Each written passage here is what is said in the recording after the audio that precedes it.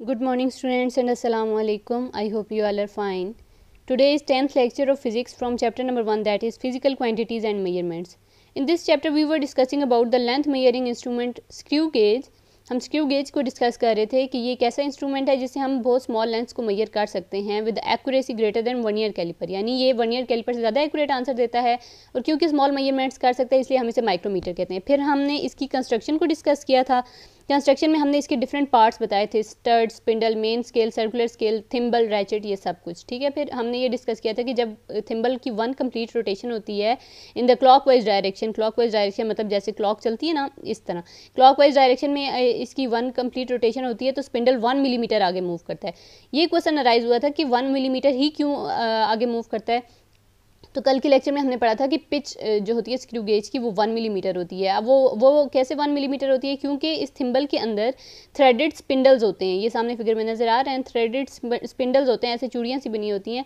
जब आप 1 complete rotation देते हैं ना थिम्बल को, तो उसकी वजह से ये 1 मिलीमीटर आगे मूव कर जाता है स्पिंडल. और वो 1 मिलीमीटर आगे क्यों मूव करते हैं, क्योंकि इन 2 कंसेक्टिव स्पिंडल्स के बीच में, थ्रेड्स के बीच में 1 मिलीमीटर का डिस्टेंस होता है. ठीक है, 1 मिलीमीटर का डिस्टेंस होने की वजह से स्पिंडल भी 1 मिलीमीटर ही आगे मूव करता है. फिर हम जैसे जैसे ज़्यादा रोटेशन देते जाते हैं तो वो 1 मिलीमीटर आगे आगे मूव करता जाता है. इसके बाद हमने least count of screw gauge पढ़ा था, यानी सबसे छोटी मेजरमेंट कितनी मेजरमेंट ले सकता है स्क्रू गेज. तो सबसे छोटी मेजरमेंट वो हमने बाय दिस फार्मूला हमने कैलकुलेट किया था कि लीस्ट काउंट इक्वल होता है pitch of screw gauge divided by total number of division on circular scale. तो पिच क्या है स्क्रू गेज की, वो तो 1 मिलीमीटर है, अभी हमने बता दिया. और total number of division circular scale की होती है 100. 1/100 करेंगे तो हमारे पास इसका लीस्ट काउंट आ जाएगा 0.01 मिलीमीटर और 10 से डिवाइड करने से 0.001 सेंटीमीटर. यानी ये वो सबसे छोटी मेजरमेंट है जो स्क्रू गेज फाइंड आउट कर सकता है. क्योंकि ये 1 ईयर कैलिपर से भी छोटी मेजरमेंट है, इसलिए हम कहते हैं कि ये ज़्यादा एक्यूरेट आंसर देता है as compare to 1 year caliper. ज़्यादा छोटी वैल्यू को कैलकुलेट कर सकते हैं.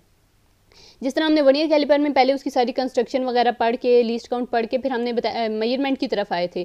और मेजरमेंट से पहले हमने उस इंस्ट्रूमेंट को चेक किया था कि क्या वो इंस्ट्रूमेंट ठीक है, क्या हम उससे डायरेक्ट रीडिंग ले सकते हैं या उसमें कोई एरर एग्जिस्ट कर रहा है. सेम वही प्रोसीजर हम स्क्रू गेज में भी चेक करेंगे कि क्या वो ये इंस्ट्रूमेंट बिल्कुल ठीक है, इसमें कोई एरर है या नहीं है.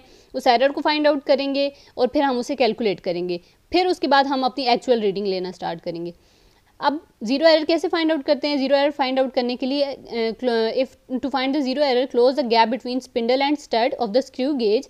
इसके लिए हम जो स्पिंडल और स्टड हैं उनको बिल्कुल क्लोज कर लेंगे. क्लोज कैसे करेंगे, bye rotating the ratchet in the clockwise direction. पीछे फिगर में देखें, यहाँ पर अगर आपने इसको बिल्कुल इसके क्लोज कर देना है, बिल्कुल बंद कर देना है. सबसे पहले दोनों को बंद करने के लिए आप क्या करेंगे, आप थिम्बल को रोटेट करते जाएंगे, रैचेट और से कर दें या थिम्बल से कर दें, रोटेशन देते जाएंगे. ये 1 मिलीमीटर आगे मूव करता करता ये बिल्कुल फिर बंद हो जाएगा. जब ये बंद हो जाएगा फिर आपने नोटिस करना है कि क्या सर्कुलर स्केल की लाइन जो है कंसाइड with the index line, then the zero error will be zero. सामने फिगर में देखिए, मैं आपको यहाँ से बताती हूँ कि अगर तो ये जो इंडेक्स लाइन है, जो मेन स्केल की इंडेक्स लाइन थी का जीरो है, वो अगर सर्कुलर के जीरो के साथ बिल्कुल कंसाइड कर रहा है, मतलब वो अगर वो दोनों एक लाइन में आ रहे हैं, तब हम कहते हैं कि वो उसमें जीरो एरर एग्जिस्ट नहीं कर रहा, मतलब वो बिल्कुल ठीक है इंस्ट्रूमेंट, उसमें जीरो एरर जीरो है. ठीक है, तो जीरो एरर कब एग्जिस्ट करेगा, जब ये लाइन कंसाइड नहीं करेगी. जब ये लाइन ऊपर होगी या नीचे होगी, आगे पीछे होगी, तो फिर हम कहेंगे कि इस इंस्ट्रूमेंट में एरर है. ठीक है, तो अब वो एरर कितनी टाइप्स का हो सकता है, जैसे हमने 1 ईयर में डिस्कस किया था 2 टाइप्स का हो सकता है, इसमें भी 2 टाइप्स का हो सकता है. First one is positive zero error. Zero error will be positive if circular scale is behind the index line. जब सर्कुलर स्केल क्या होगा, बिहाइंड होगा इंडेक्स लाइन से, यानी उससे नीचे होगा. ठीक है, बिहाइंड कह लें, बिलो कह लें. In this case, multiply the number of divisions of the circular scale that has not crossed the index line with the least count of screw gauge to find the zero error. ये तो खैर ये वाली चीज़ तो हम आगे फार्मूले में पढ़ेंगे ना कि कैसे हम इस जीरो एरर को कैलकुलेट करते हैं. लेकिन अगर आपने यहाँ से भी देखना है तो भी मैं आपको बता देती हूँ कि अगर हम ये तो हमने बता दिया ना कि जीरो एरर एग्जिस्ट कब करेगा. सामने फिगर में देखें, अगर तो सर्कुलर का जीरो बिलो हो ना इंडेक्स लाइन के, यानी मेन स्केल के जीरो से ये बिलो हो, तो उस केस में हम कहते हैं कि जीरो एरर जो होगा वो पॉजिटिव होगा. ठीक है, और उसको हम कैलकुलेट करने के लिए हम क्या करेंगे, जो जितनी multiply the number of divisions of circular scale that has note, जितनी सर्कुलर स्केल की डिवीजन्स ने अभी तक इसको क्रॉस नहीं किया इंडेक्स लाइन को, आप उसे मल्टीप्लाई कर दें स्क्रू गेज के लीस्ट काउंट से, तो आपके पास जीरो एरर निकल आएगा. ठीक है, अच्छा, इसके बाद आपने नेक्स्ट देखना है नेगेटिव जीरो एरर को. नेगेटिव जीरो एरर नेगेटिव कब होगा, जब circular scale if zero of circular scale has cross the index line, यानी जो सर्कुलर सामने फिगर में देखें, जब सर्कुलर स्केल की ज़ीरो ने इंडेक्स लाइन को, इंडेक्स ज़ीरो को क्रॉस कर दिया हो, इन अदर वर्ड्स हम कहते हैं कि ये अबव हो, जब सर्कुलर स्केल का ज़ीरो अबव हो इंडेक्स लाइन के, तो फिर हम कहते हैं ज़ीरो एरर नेगेटिव हो गया इस केस में। अब क्योंकि इस चीज़ में ज़रा कन्फ्यूजन आ रही है, ऊपर नीचे वाला में कन्फ्यूजन आ रही है, तो इसके लिए सिर्फ एक ट्रिक बता रही हूँ याद रखने के लिए। आपने इस इंस्ट्रूमेंट को वर्टिकली डाउनवर्ड कर लेना है। जब आप वर्टिकली डाउनवर्ड करेंगे ना, तो उसकी वजह से ये रीडिंग कुछ इस तरह आ जाएगी। इसका फ़ायदा क्या होगा, अब आप देखें, वही नंबर लाइन वाला कॉन्सेप्ट माइंड में लाएं। आपके पास ज़ीरो किस साइड पे आ रहा है, ज़ीरो राइट साइड पे आ रहा है ना, तो इसलिए आप कहेंगे कि इस केस में पॉजिटिव ज़ीरो एरर है। ठीक है, यहाँ पर देखें 5 के नीचे ही ज़ीरो होगा ना, तो ज़ीरो राइट साइड पे आ रहा है, इंडेक्स लाइन के राइट साइड पे जब ज़ीरो आ रहा है तो आप कहेंगे पॉजिटिव ज़ीरो एरर है। और इधर देखें, इधर इंडेक्स लाइन की लेफ्ट साइड पे आ रहा है, जब लेफ्ट साइड पे आएगा तो फिर उस केस में नेगेटिव ज़ीरो एरर हो जाएगा। ठीक है, ये सिर्फ आइडेंटिफिकेशन है फ्रॉम इंस्ट्रूमेंट, हम कैसे आइडेंटिफाई कर सकते हैं किस इंस्ट्रूमेंट में पॉजिटिव ज़ीरो एरर है या नेगेटिव ज़ीरो एरर है। अब उसकी कैलकुलेशन हम कैसे करेंगे। पॉजिटिव ज़ीरो एरर के लिए आपने कर देना है, अगर तो लाइन कंसाइड कर रही है, सर्कुलर स्केल की जो भी लाइन कंसाइड कर रही है ना इंडेक्स लाइन के साथ, उसको लीस्ट काउंट से मल्टीप्लाई कर देना है।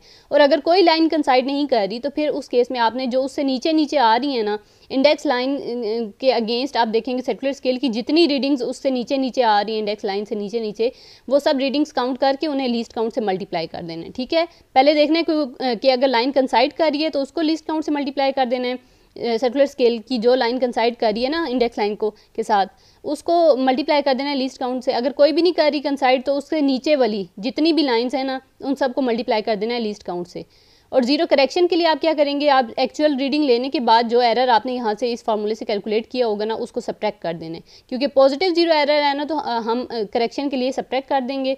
और नेगेटिव जीरो एरर की केस में आपने क्या करना है, आपने टोटल जो सर्कुलर डिवीजन्स है ना सर्कुलर स्केल की, यानी 100 होती है ना, कोई इंस्ट्रूमेंट किसी में 50 होती हैं, लेकिन जो मोस्टली हम यूज़ कर रहे हैं ना लेबॉर्ट्री में, वो 100 डिवीजन्स हैं। उसमें से आपने सब्ट्रैक्ट कर देना है कंसाइडिंग डिवीजन को, यानी जो मैच कर रही हो, या अगर मैच नहीं कर रही तो जो इंडेक्स के अगेंस्ट सर्कुलर की आपने देखना है, जो नीचे नीचे वाली सारी रीडिंग्स आ रही हैं वो उन्हें आपने सब्ट्रैक्ट कर देना है और मल्टीप्लाई कर देना है फिर लीस्ट काउंट के साथ, जो कि है 0.001। तो फिर आपके पास आ जाएगा नेगेटिव जीरो एरर। और जीरो करेक्शन के लिए आप क्या करेंगे, आप एक्चुअल रीडिंग में ऐड कर देंगे ये एरर जो आपने यहाँ से कैलकुलेट किया होगा इस फार्मूले से, वो ऐड कर देंगे। अब एक्चुअल रीडिंग हम मेजरमेंट करेंगे उस इंस्ट्रूमेंट से, वो कैसे करेंगे वो इंशाल्लाह हम नेक्स्ट लेक्चर में डिस्कस करेंगे। तब तक आपकी डायरी है कि आपने ये 2 क्वेश्चन शीट्स पे उतारने हैं। What is the zero error of screw gauge, screw gauge का जीरो एरर क्या होता है, उसकी जो अभी मैंने सारा आपको बता दिया था कैसे हम उसे फाइंड आउट कर सकते हैं। एंड मेंशन इट्स टाइप, आपने उसकी टाइप्स को भी मेंशन करना है, positive zero error negative zero error दोनों। सेकंड आपने ये सेकंड क्वेश्चन है, right formula to calculate positive and negative zero error. अभी जो हमने फार्मूला पढ़ा था ना पॉजिटिव और negative zero error find out करने का, वो आपने इसके आंसर में लिख देना है। Okay student, if there will be any confusion any question you can ask me. अल्लाह हाफिज़।